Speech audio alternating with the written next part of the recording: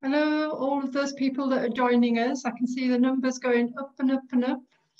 For those of you who don't know me, I'm Wendy Humphreys from IWA Lancashire and Cumbria branch, and joining us this evening is Bill Froggatt from Canal and River Trust. Bill is the Heritage Advisor.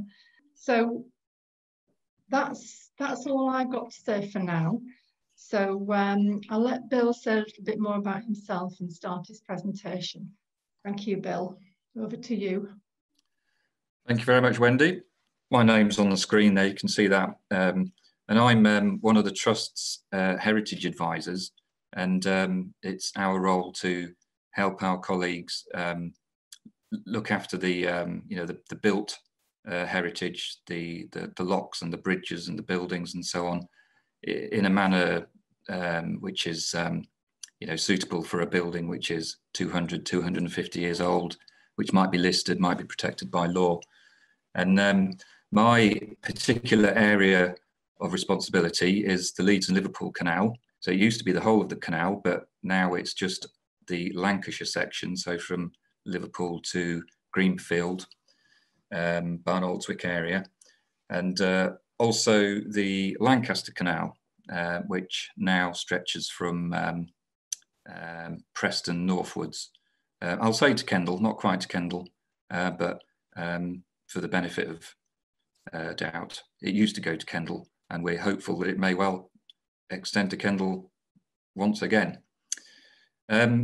So the Liverpool docks falls within my area of responsibility, but because the trust's interest in the docks is mainly the water and managing the water space, making sure that the river gates work and the ships can get into the docks, and keeping the docks dredged and so on. And as a consequence, my professional work on the docks is quite limited. But whenever I've gone to Liverpool, I've looked at the docks and I've looked at some of the fabulous architecture there. And I thought to myself, there must be a story behind these docks, why are they here? They certainly didn't appear overnight. And basically I asked Father Christmas for a book about the docks, and Father Christmas provided one. And then very shortly afterwards, I found a fabulous website, which I'll show you the link to at the end, which shows historic maps of Liverpool. Maps prior to the Ordnance Survey. So the Ordnance Survey around about 1840. But this website shows basically maps from the start of Liverpool, way back to 1700, something like that. And the combination of the two, the book about the historic docks and the maps, really fired my interest. So I'm really, I'm going to, hang on a minute.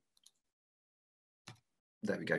So really what I'm going to now do is impart to you some of the things that I've learned, but it's a big subject and we're only going to scratch the surface. So hopefully it'll, engender an interest in you and you can go away and do some research yourself.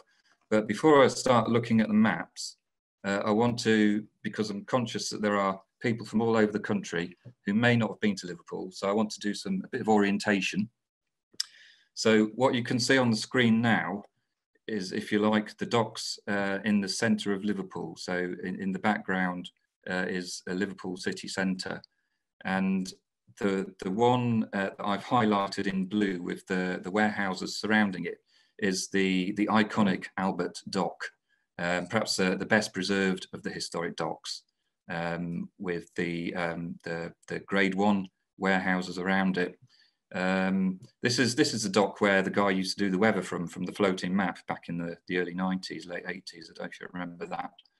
And then a little bit further back, I've highlighted a blue square. That is the site of the first ever commercial wet dock in the world, latterly called the Old Dock, but probably not always called the Old Dock, because at one stage it was new. And then on the left-hand side, you'll see some blue lines, which I've drawn on the air photo, a couple of blue boxes. They are the original terminus of the Leeds and Liverpool Canal, which arrived in Liverpool in 1774, which I'll talk a little bit about later. So yeah, it arrived in February 1774. What I would like you to do is just, if you can see my pointer, I'll make it a laser point. You see that tall building there? I'd like you to keep that in your mind for later, because I'm going to make reference to that tall building a bit later. So in the middle of the screen, you can see probably what everybody knows about Liverpool, and it's the iconic three buildings which are known as the Three Graces, which hopefully you can see now. And they were from right to left. They are the Mersey Docks and Harbour Board HQ, which was built in 1903, 1907. And that's a grade 2-star listed building. Next building to be built is the one on the left, the Royal Liver building, which was recently used for filming of Batman. But that was built in 1908, 1911. And when it was built, it rather put the Mersey Docks and Harbour Board's nose out of joint, because I think they were rather hoping for something which wouldn't overshadow their building. But as you can see, it's much larger, and well, probably quite twice the height. And then in between, perhaps my favourite, the more subtle Cunard building, which I discovered, surprised to me, was built in 1914, 1916. And it just surprised me that during First World War, a firm which specialised in liners was able to go to the expense of building something like that. So just a little bit further north, you can see again you can see the canal stretching into the centre of Liverpool. What we have here is the canal. If I just so what you can probably tell from this shot is that the canal rather cuts off the northern part of Liverpool. Now, when it arrived, it didn't matter, because there was Liverpool, which wasn't built up here. This was in fields, basically. But as the docks moved north, it became a problem. So in around about the 1880s, that terminus that we can see there was moved to this location here. At the same time, the road here called Pall Mall was built. And if you know Liverpool at all, this is Leeds Street, and this large building on the corner is the Mercedes-Benz garage. And there is very little left of the terminus now, but on Pall Mall, you can see the remains of the warehouses which were built at the terminus. So that was moved in the 1880s. What you can also see here, I've called this slide Jesse's Annus Mirabilis, or 1848. The reason why I've called it that is because the docks that we can see, which I'm highlighting here, including the link up to the canal, were all built in or opened in 1 year in 1848. And they were built by the then dock engineer Jesse Harley, who I shall mention a bit later. And then what you can also see quite markedly from this shot is the different colours of water. The River Mersey at the front, very, very silty. And this has always caused the docks problems, and still causes the docks problems. We, for example, I mentioned earlier, are responsible for keeping the docks seaworthy, and we spend a lot of money dredging the docks, particularly Canning Half Tide, which is next to Albert Dock, and the river entrance outside in the river, so that the tall ships can still get in. And in fact, over the last 4 years, we've spent something like £500,000 to £600,000 keeping those dredged. But also from this shot, you can see some of the different ways that the docks used to provide entrances. So over here, you can see the entrance to what I believe is Salisbury Dock. You've got a traditional sort of gate, which you might expect, and quite similar, I think, to a lock gate. But further down here, which is the entrance to Waterloo, that's a later entrance, and you'll see it specifically points upstream. And the idea was that it would, try and prevent so much silt coming into the docks. Interestingly, I've seen a photograph from the 1980s, which is around about the time that the docks were restored, and up to the 1980s, for about 10 years, I think the sea could come into docks with the tide and leave with the tide because there was no gate, and it brought in so much silt that this photo of the Albert Dock looks like it's full of water, but it actually is just full of silt. So a real problem for us. Also, what you can see on this shot, I mentioned the link up to the canal, and here the cul-de-sacs of the Eldonian village.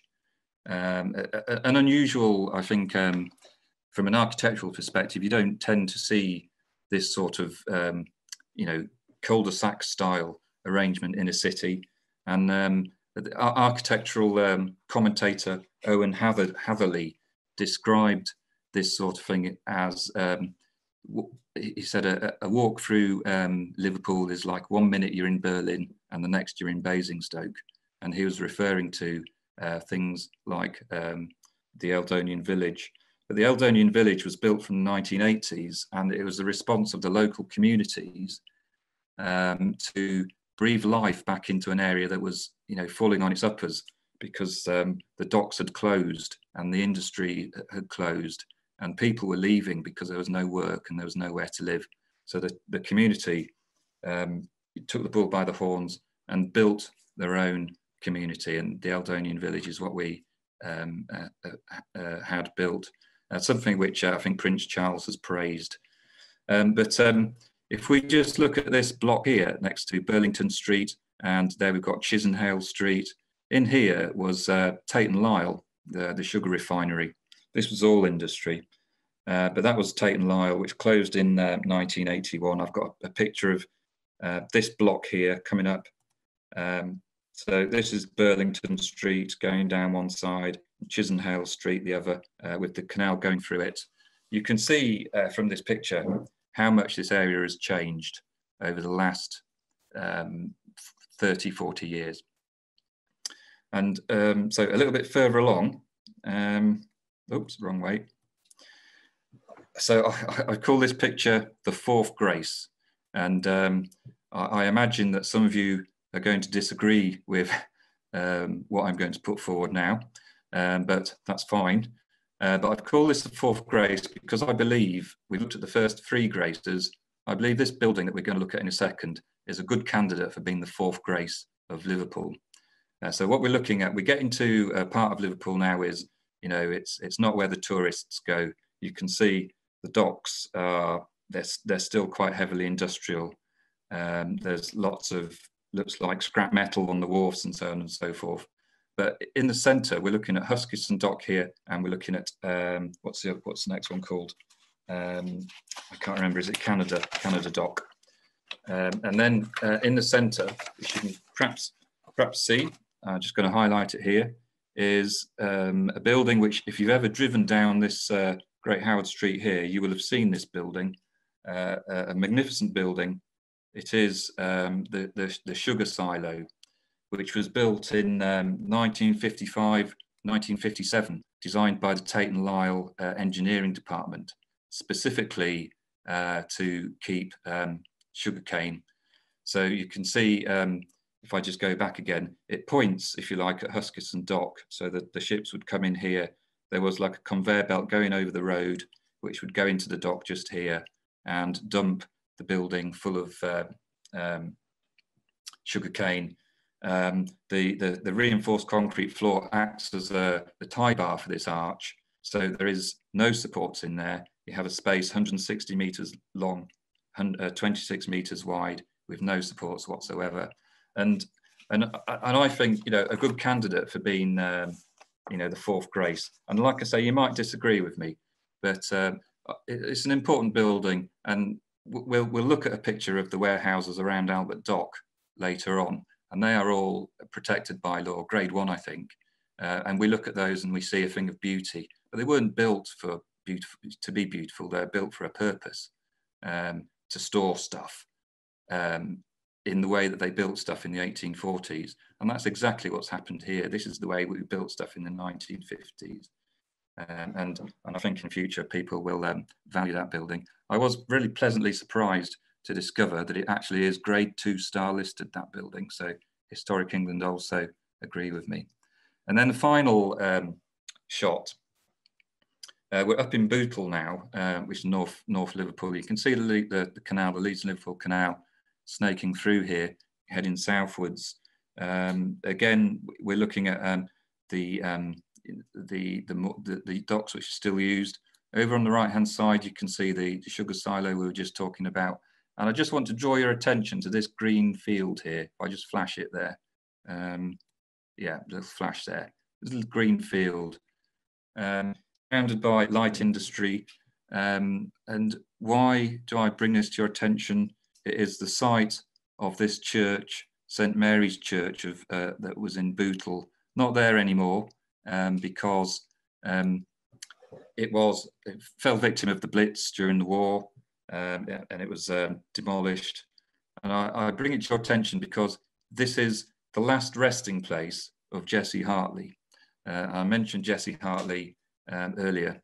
He probably is probably the most significant dock engineer. He increased the amount of water space in his whilst he was engineer from something like 360%, something like I've got a figure somewhere. Can't find the figure, but something like 18 hectares to 300 hectares, something like that. So he's basically Mr. Liverpool, and he is buried in this little spot here, and you would walk past it and you wouldn't know, which I think is something of a shame. Finally, what we see here is a Royal Seaforth dock. It's the most northerly dock, and it was opened in 1972. And 1972, if you like, marked the closure of all the historic docks south of here. The docks had to develop because ships got bigger, and you can't get a container ship in Albert Dock, obviously. So they had to continue developing the docks. This was the last one built, Royal Seaforth Dock. I think the other reason for showing this is because it really demonstrates how all of these docks in Liverpool were actually built in the river on reclaimed land. And you can see up here, the coast actually goes back to where it used to be. This is Crosby up here. So it really illustrates how all of our docks in Liverpool were reclaimed. But that ultimately is the end of the story. So we need to go to the start of the story with this map, which, okay, so I've put 1644 there. This map was not drawn up in 1644, but it shows an event which happened in 1644, and that was the siege of Liverpool during the Civil War.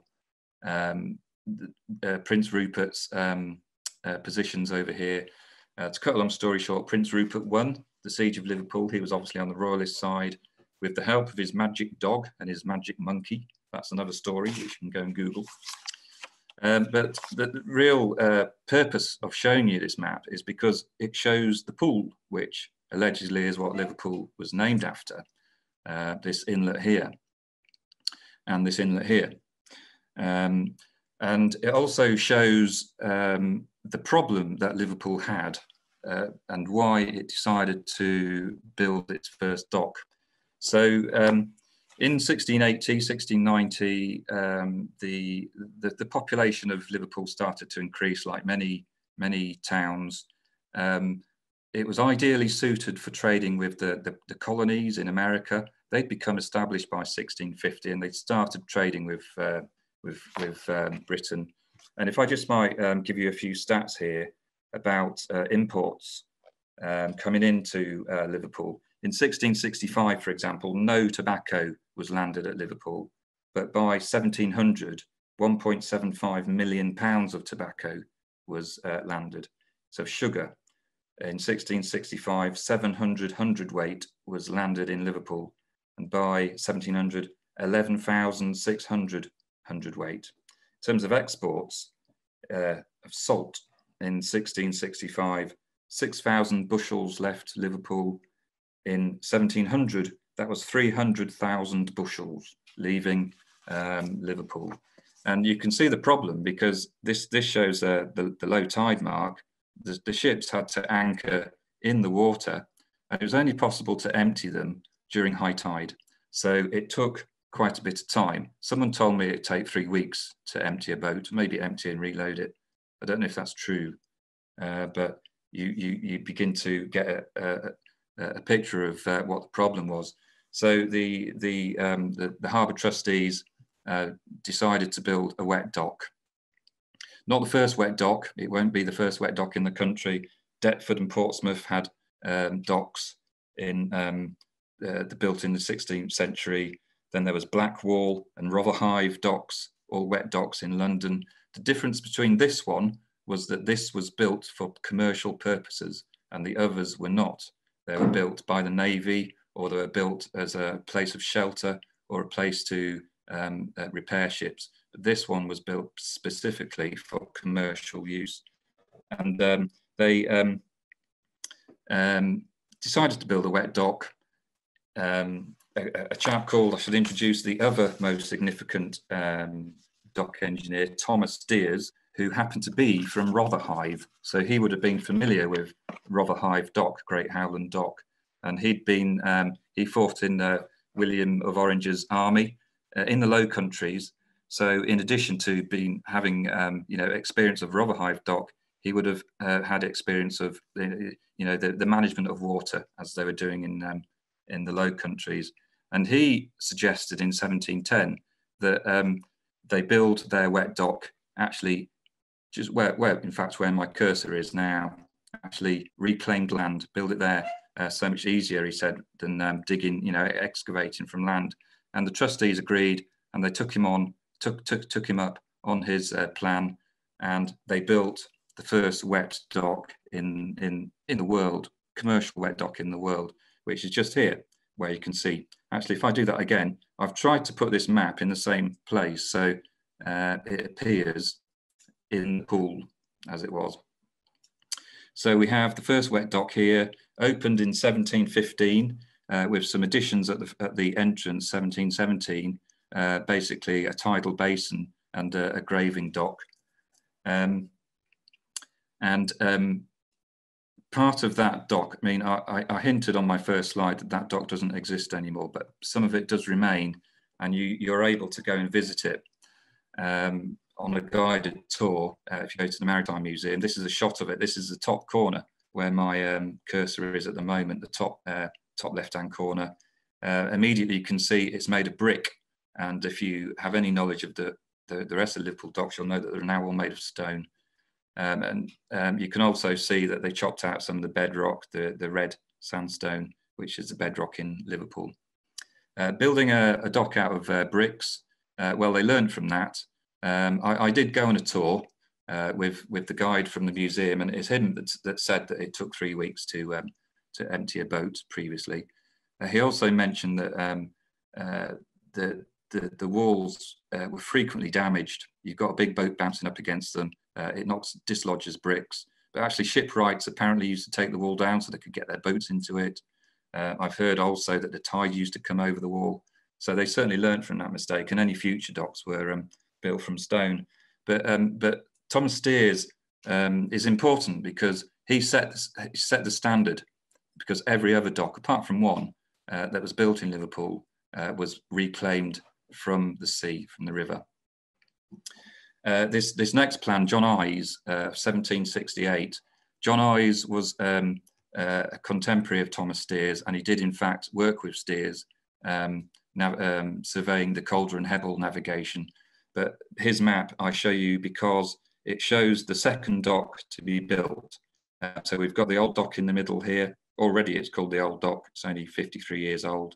And then to the south of that, we've got the south dock, which was the second one to be open, which was opened in, let me just check, 1753. Thomas Steers started building this, but he died in 1750, and it was finished by his, if you like, his apprentice, Henry Berry. who became the second dock engineer. That dock still exists. So if you like, it's the oldest remaining dock. We now call it Salterhouse Dock. It was called South Dock then because it was south of the old dock. If you look here, we have Salterhouse Lane and Salterhouse Yard. This was, if you like, the terminus of the salt industry. This is where the salt was brought from Cheshire to this location and then put onto the boats in the South Dock and taken away. Hence, it became known as Salterhouse Dock. So it also includes the intended dock here on the left-hand side. That was to become George's Dock, where the Three Graces now stand. So George's Dock was built and then filled in later. The Three Graces built there. In the middle, we have what looks like Canning Dock to anyone who knows the area. But you'll also see it's called a dry pier. For many years, this was simply a tidal basin, which later became a dock. But so for the moment, we've got two docks, the Old Dock and the South Dock. In 1715, when the Old Dock was opened, combined import and export from that dock was 37,000 tonnes. In 1752, when the South Dock was opened, the combined export was 60,000 tonnes, 60,900. In 1771, when George's Dock was opened, it was 133,000 tonnes. And by 1800, it was 400,000 tonnes. And that essentially is why we ended up with so many docks in Liverpool, because every time they built one, they filled up. They could not keep pace with the growth of trade with America and presumably the rest of the empire, because the empire was building up. And as a consequence, they kept building docks one after the other. And they were partially able to do this because the Mersey Docks trustees and the harbour trustees were essentially probably the same people who were sat on the town council. So they were making money out of the docks. And of course, they were going to say, oh, yes, let's build some more, let's build some more. And if there was any voices in the town who didn't want any more, they tended to get ignored. They did need an act, of course. They needed an act of parliament to build the docks, which they readily got anyway. So the first map, so the next map is the first map, which doesn't come off this website I mentioned. It's the first map relates to the canal. The Leeds Liverpool Canal, they started building it in 1770. They started building it in West Lancs near Ormskirk, a place called Halsall, and they started building at Skipton in Yorkshire around about the same time. And for many years, they just had two canals. They had a canal from Skipton to Leeds, and they had a canal which was essentially from Wigan to Liverpool. And the canal wasn't completed, so you couldn't sail from Leeds to this terminus that we can see here until 1816. But this was the original terminus. Now, I showed you that on the first picture, if you remember. This shows, if you like, that it arrived on the north side of Liverpool through fields. You can see the basin here, there's another basin here. You can see some of the buildings which are associated with the terminus. Just here, we've got some offices. Just here, we've got more offices. Just this building here, the coal office and a warehouse here. As a buildings nerd, I feel terribly sad that this is no longer there. And I don't know what those buildings looked like. But we have a hint of what they looked like because in the marginalia of this map, they were drawn. We have some offices here, and perhaps these buildings represent this row of offices just there. In the middle, we've got the Stopgate House, which unfortunately you can't see because I've obscured it by this picture. And just here, we have the coal office. And this building is this coal office just here. And even better, and despite everything, one of these buildings actually survives 200 years of redevelopment to the Blitz during the 1940s. And it is this coal office here. And this building here, which is on the corner of the basin, still exists. It's this building here. I was over the moon to discover this was still there. You can see it's been extended a little bit. You can see that joint there. If I just move this picture, let's actually just do that.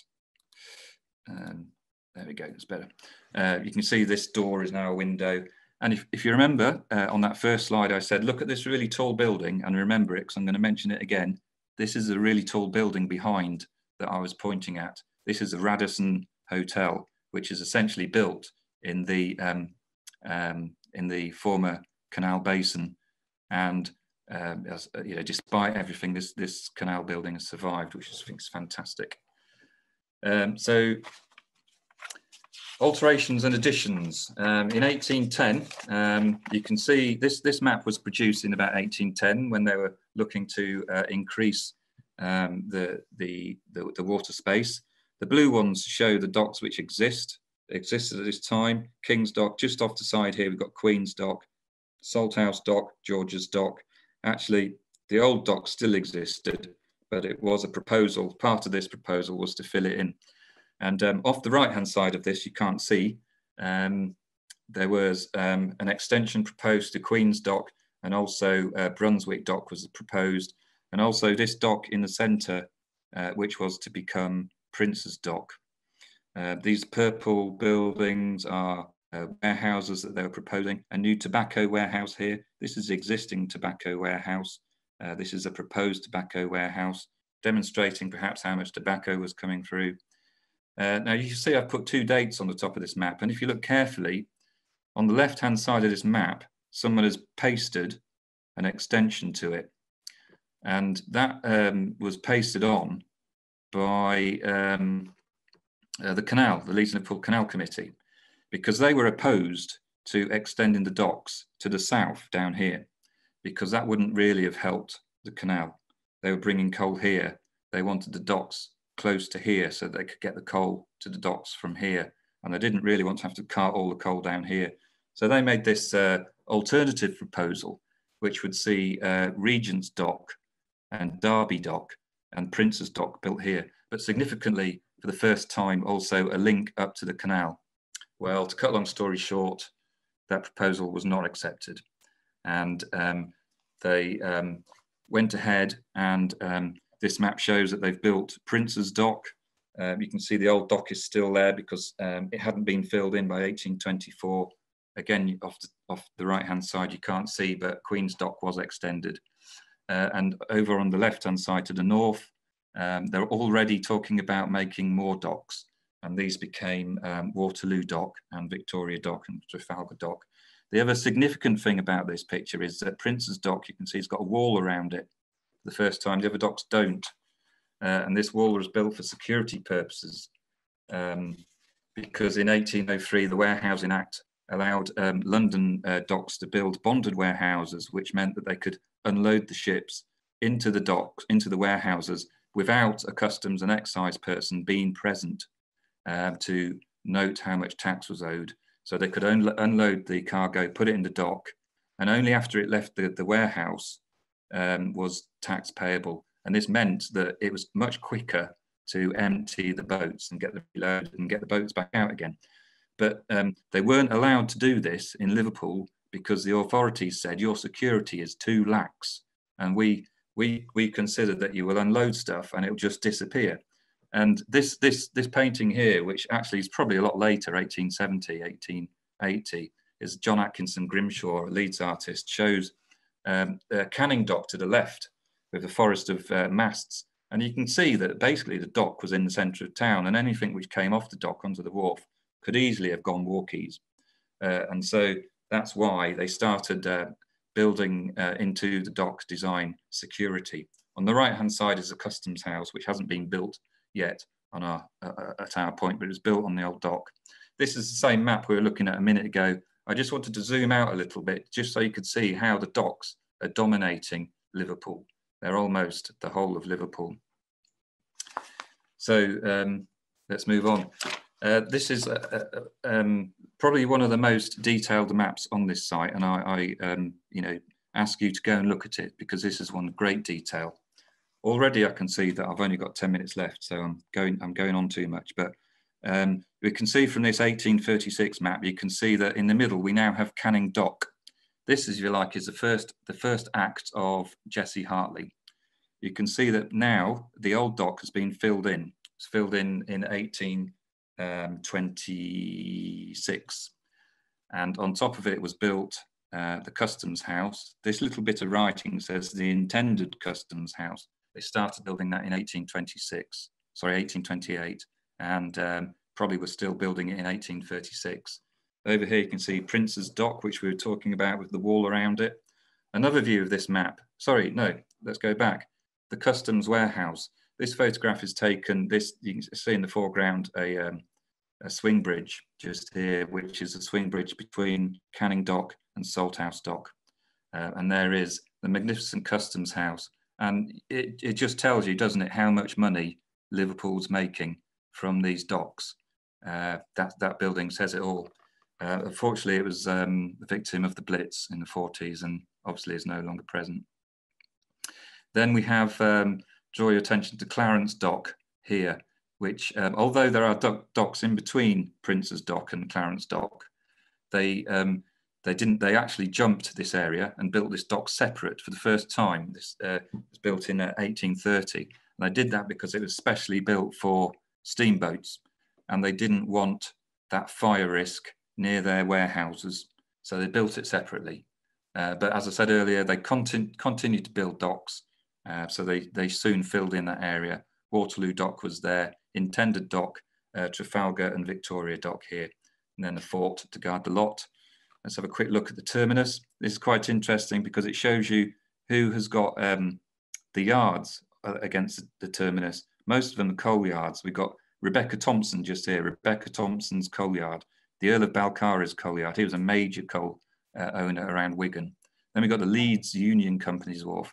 And most interestingly, just here in prime spot, John Hustler and Co.'s coal yard. And down here, Hustler and Co. coal yard, right in prime spot. John Hustler was a merchant from Bradford, and he was one of the prime movers for this canal. He promoted it and probably wouldn't have happened without him, may not have happened without him. And lo and behold, having built it, we see he gets the best spot on the canal for his coal yard. And interestingly, when he died, he went on also, he was the treasurer of the Leeds Liverpool Canal. And when he was noted, when he died in 1790, so he was dead by now, the note in the committee was Mr. Hustler, the late worthy treasurer, indefatigable and disinterested promoter of this canal, was dead, to the irreparable loss of this company. But he may well have been indefatigable, but he certainly wasn't disinterested, was he? Because he was definitely making money out of this canal. And this sort of thing didn't go down very well with shareholders, because they thought that the committee members were making decisions for their own benefit and not the benefit of the shareholders. That's another story. It's a quick word on the jail, which we've ignored, but that was built as a response to jail reformer John Howard in about 1790s. And you'll see the Great Howard Street, his name, John Howard, lives on in Great Howard Street, which still exists on a major road in Liverpool. And very quickly, this is the site of the Albert Dock, Jesse Hartley's Triumph. Albert Dock here, you can see actually it was shipwrights' yards. There was a street there, Trentham Street, and then there were shipwrights' yards. It was around about 1840, they decided that they needed to extend the docks. 1841, they got the Dock Act, which enabled them to build the Albert Dock, and it was completed just here in this location here in 1845, 1846. And this dock was absolutely a response to security. It had its warehouses around it, and it meant that you could empty the boats directly into the warehouses, and then the boats could get refilled and moved on. I should just mention here Duke's Dock on the right hand side. I've not mentioned that before, but this was probably the only dock built by a private firm, not by the dock trustees. That was built by the Duke of Bridgewater as the terminus for his own canal, and the Bridgewater Canal. That might explain why it looks like a canal, because his engineers were able to build canals. Next map, I don't know if you call this a map or not. I'm going to call it a map. But this was 1847, so the year after Albert Dock was built, and you can see it here with the fabulous warehouses around it. The customs warehouse is now completed just there. King's Dock with a tobacco warehouse on the front. There's Duke's Dock. You can see the walls around Prince's Dock and the walls around Clarence Dock and the other docks, Waterloo Dock. And that security wall is still there. You can walk up this road and you can look at that wall. What I find amazing about this shot, and I don't know if it's artistic license, may well be, how full those docks are. Probably artistic license, but if you think back to that Atkinson painting we saw earlier, a similar sort of thing was said. So I mentioned Albert Dock was opened in 1846. In 1844, when he was building it, before it was finished, Jesse Hartley was already telling the dock trustees, we need to build more docks. And this is the letter he wrote to the docks, to the committee. It appears to me, it appears very clear to me, when the whole of our docks are so full of shipping as not to permit of one of the 14 to run dry for the purpose of effecting those repairs which time and corrosion ever produce and render essential, and particularly when the crowding of shipping is not of a transit character, but occurring at all times from the progressing increase of trade, that more dock space is necessary for the well-being and efficient working of our whole. So he's not finished Albert Dock yet, and he's already asking for more dock space. He goes on significantly to say, I would then propose that steps should be taken for the accommodation of the coasting trade, which in my opinion might be effected the most conveniently by forming a connection through the docks between the river and the Leeds and Liverpool Canal. And it was Jesse Hartley that built the link to the canal, not the canal company, although he did pass it over to the canal when it was completed. But bearing in mind the canal had been here since 1774, it wasn't until 1848 that it was actually ultimately connected to the docks. And I mentioned Jesse's Annus Mirabilis earlier, 1848. That was the year that all of these docks here opened. Stanley Dock, Collingwood Dock, Salisbury Dock, Nelson Dock, Bramley Moor Dock, as well as the link up to the canal. All of those opened on the same day in 1848. What a mammoth task. 1858, as you can see here, is come towards the end of Jesse Hartley's tenure because he died in 1860.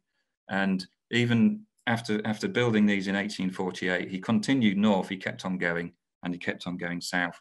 But this map, it being sort of towards the end of Jesse Hartley's tenure, it enables me to show you really how much he did. And those docks which I've highlighted now were the docks which existed when he came to be the dock engineer. These ones are the ones which existed when he finished. So it really just illustrates how important Jesse Hartley was to Liverpool. This is basically the end of my presentation. There are more docks, but I don't want to talk about them. I just want to show you these couple of images. If you go to Liverpool docks, if you haven't been, well worth a trip, and walk off the beaten path. Don't just stay in the tourist area of Albert Dock, which is shown on the left. But Albert Dock is incredible, fabulous warehouses, but Hartley also introduced lots of little beautiful little bits of architecture like these, and these are the gatehouses at the entrance to Stanley Dock, and unfortunately you can't go in it now. Until recently you could go in there, and there's a little fireplace and a little penguin edition of a book. The gatekeeper would sit in there and check anyone was coming in and coming out, and that way they could make sure no one was stealing the wares, if you like. Great location, Stanley Dock, site of the massive tobacco warehouse, which is now being turned into apartments. Also site of the Titanic Hotel, which now occupies the North Warehouse. And so finally, this, again, probably not a map, but I'm going to call it a map for now.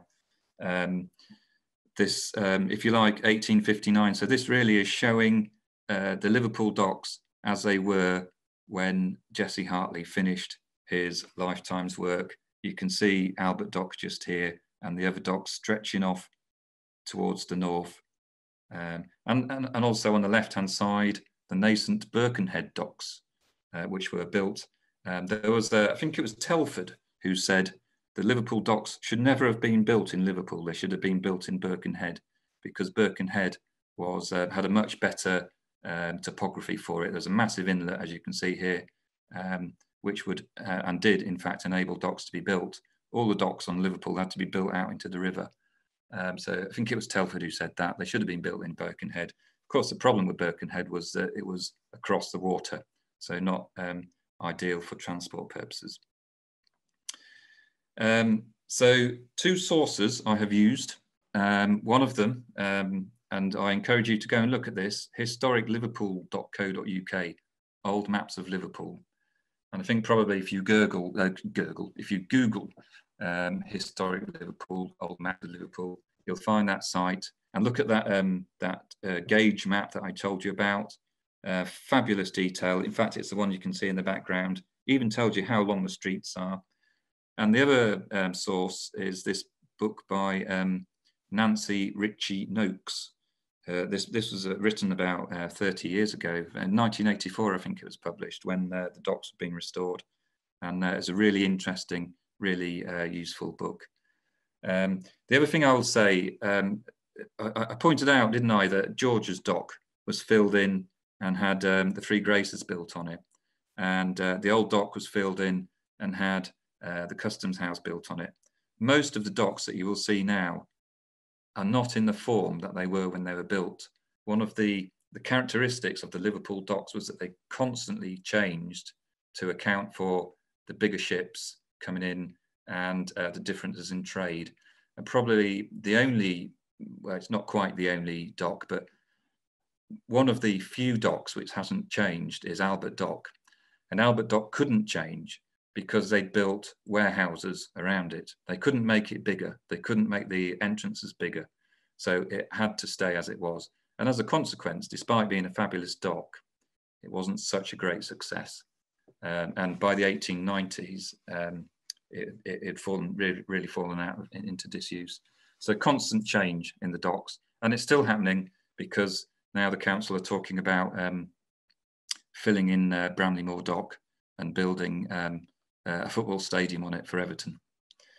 So that's really all I want to say. I mean, we've come to, I'm 3 minutes over. So I think there were other things I was going to talk about, but I think probably I'll stop it there and invite Wendy to rejoin us, if you're there, Wendy. And if anyone's got any questions, I'll try and answer them. But my knowledge is not in depth on the docks. This is very much a skin deep presentation. So I'll try and answer your questions. And if there's any we can't answer, as Wendy said earlier, we'll do a bit of research afterwards and send an email out. Yeah, there's some questions at the bottom, Bill. Can you see them? Okay, are the Q&A? Oh, there we go. Look, yes, yeah. I've not seen that before.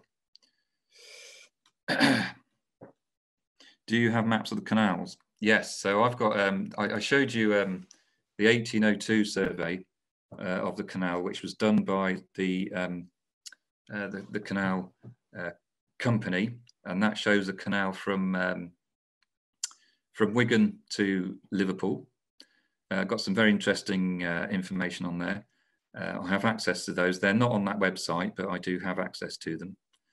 I probably can't show them now.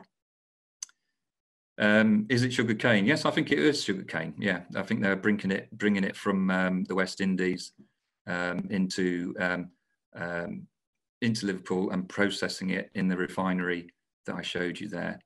The alternative being sugar beet, and I don't think that was. I mean, definitely sugar beet. I used to live in South Lincolnshire, and I noticed there was someone from Soham on there as well, which is sort of the area. They used to grow a lot of sugar beet in that area.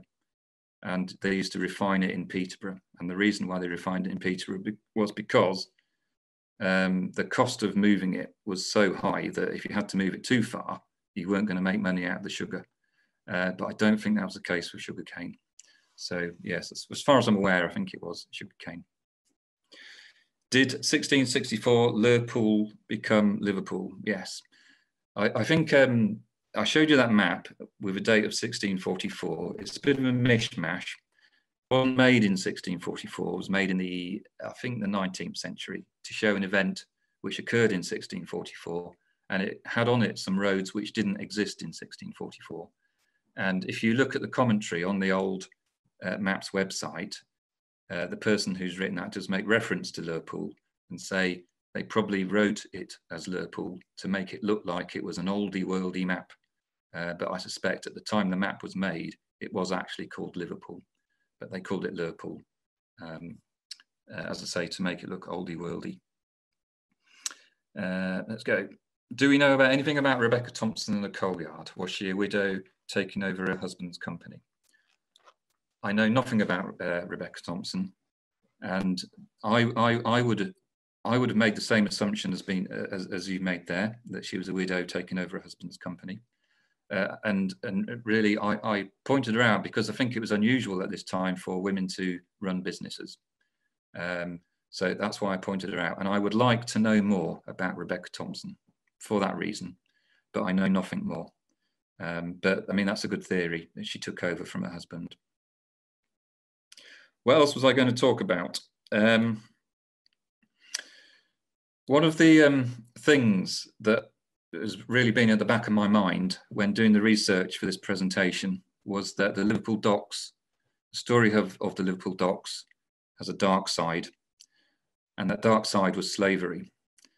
And I don't know too much about slavery, but it's come to the fore this year, hasn't it, as we all know. And anyone who's seen the latest edition of the Waterfront magazine, which is a trust magazine, will see that there is an article about slavery on the canals in there. The Canal and River Trust removed a statue from London of, I assume, a slave owner. So I did a little bit of research because I thought it might come up. And I did the research on the internet. So I don't know how true it is. I'm sure a lot of it is. But there were some figures quoted on there which absolutely shocked me, I have to say. But the first ship to sail from Liverpool to pick up slaves, basically African citizens, was in 1699. So that's before Thomas Steers built his dock, which was 1715. And according to the internet, the worst year, if you like, of slave trading by Liverpool ships was 1799, so 100 years later. And this is a figure that shocked me. Apparently, in that year, Liverpool ships took 45,000 African citizens over to the West Indies. So I think that's a shocking figure. And as I say, it was an internet bit of research. But either way, the trade was a shocking trade. And it's not really just the ship owners or the sugar refiners or the plantation owners who were making money out of this. Slavery effectively was wound through the economy of Liverpool like a piece of rope. And if you made sails, the chances are you were supporting slavery. If you made rope, you were supporting slavery. If you were a builder building docks, you were supporting slavery. It's very much like today. In the future, people will look at us and they will say, why did so many people invest in oil when they knew it was destroying the world? But oil has so embedded in our economy today that we almost can't help but do it. And that was the same for slavery back in Liverpool at this time.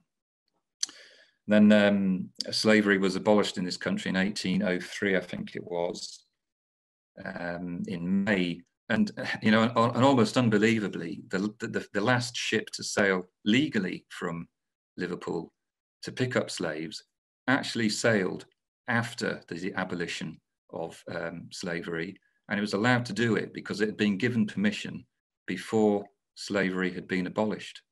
And further, because it was sailing legally, it merited an escort from the Royal Navy. So, you know, it's different times. But it's worth bearing in mind that whilst I'm interested in buildings personally, and I'm interested in buildings because they're built by people like you and me, and I think they're worth preserving for that reason. But there is a dark side to the story. As I've said, is there still a half-tide dock? Yes, Canning half-tide dock, which is next to Albert Dock, is a half-tide dock. So called, I think, because I think, don't quote me, but the sill to get into it is a bit lower. So you could get into the docks a little bit, you could get into the half-tide dock a little bit longer than you could get into the main docks because the sill was lower. So Canning half-tide is still a half-tide dock. But several of the others, most of the others, I think, are filled in now. There's tours. Are there any tours? The only tour I'm aware of is the one that I took down to the old dock. And at the time I took it, it was free because really all you can see is basically the photo that I showed you. There's not much left of it, but it's well worth a trip. And that is taken once a week by the Maritime Museum. I think you have to pay now, but I don't think it's much, but the guys who take it are very knowledgeable and very entertaining. So if you're ever in Liverpool, go and have a look at it. And there may well be other tours, but I think if you go to the museums, that will be the place to look. The Maritime Museum, there is a slavery museum there as well. Are many of these docks accessible by narrowboat? Yes, they are, where you can sail down to the Albert Dock now on a narrowboat, down the Stanley Arm into the Stanley flight, which we looked at, along what we call Sid's Ditch, and then through Prince's Dock, through the Millennium Link, which was built around about 2009, and that runs in front of the Three Graces, and that takes you into Canning Dock. From there, you go into Canning Half-Tide, into Albert Dock, and then you can get to Salthouse Dock from there. So those, the centre, basically the tourist centre of the docks, you can get to by narrowboat. And if you've got a narrowboat on Leeds Liverpool Canal, I heartily encourage you to do that.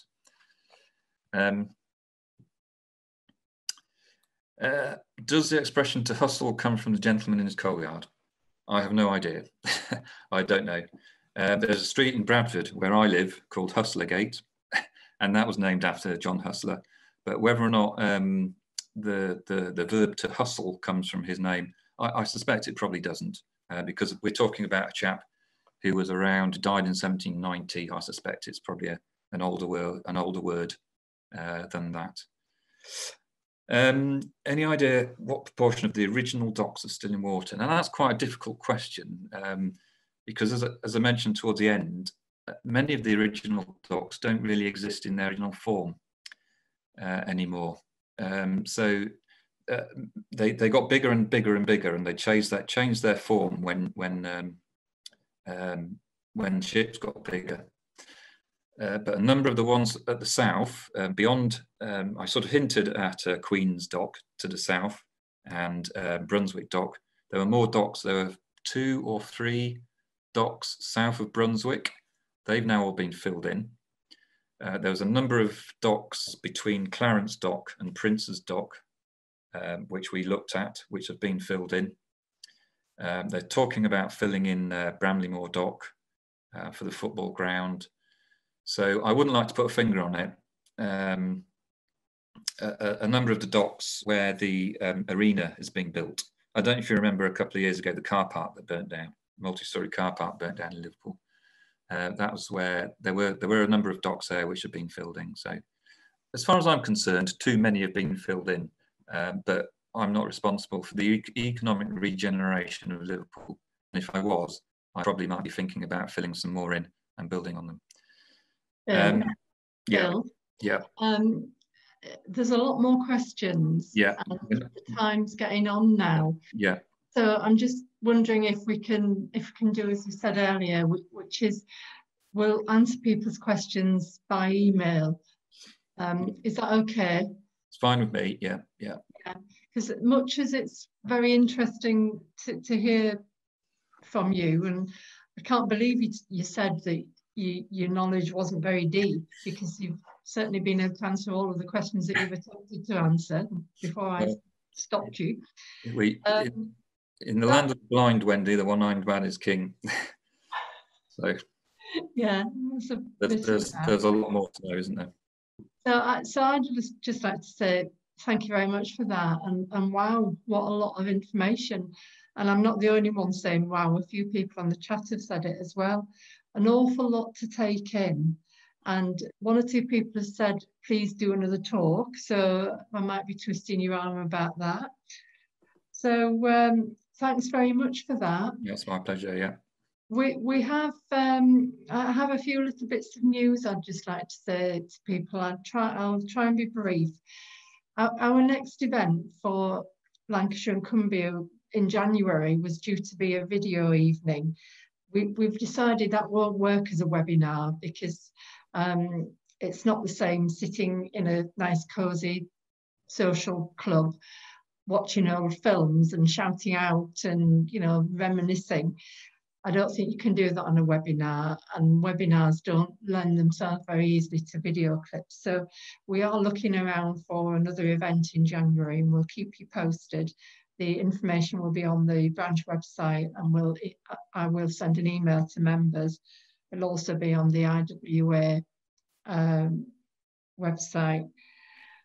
I'm listening to the chats, and they're very distracting because I'm thinking, oh, I want to answer those. Somebody's just saying, can we do something on the Lancaster Canal? Yeah, certainly, we'd love to do that. The February meeting will be our AGM, so that will go ahead by webinar. And after the AGM, we'll have a nostalgia evening. We think we can still do that in the webinar format. And we've got a lot of people joining us tonight who are not IWA members, and I'd like to say you're very welcome to attend the AGM. All our meetings are open meetings, but of course you won't be able to vote unless, of course, you decide to join the IWA before February, in which case you'd be very welcome to vote. We had our first committee meeting by Zoom yesterday, and I think it went very well. We're a small committee and we need new members, and a lot of people whose names I recognise here and people whose names I don't recognise, you'd be very welcome to join our committee. We've got vacancies. Give us talk to us or email us or myself or one of the other members of the committee. I always like to give a plug for our branch magazine, Towing Path Topics. The closing date is 15th of December, although there might be a little bit of flexibility around that. So if anybody's got any interesting stories, any articles they'd like to share with David, I'm sure he would welcome that. For example, did anybody get any boating done during the summer? Did anybody go for lots of walks along the towpath? And David likes pictures as well. So if anybody's kind of obliged, that'd be great. And just a little bit of sad news I'd like to share with people. We heard recently that Mildred Sadler has died. Now, some of you will know Mildred, some of you won't. We hope that we've told all of the people that we knew her. We've already told us, so they're not learning from me now. But Mildred was a very active member of our IWA region, and she did an awful lot for our branch as well. So lots more webinars being organised by head office. Keep an eye on the IWA website, and if you look, we've now got an IWA TV channel instead of YouTube. I don't know whether it's the same thing, but that's the place to look for them.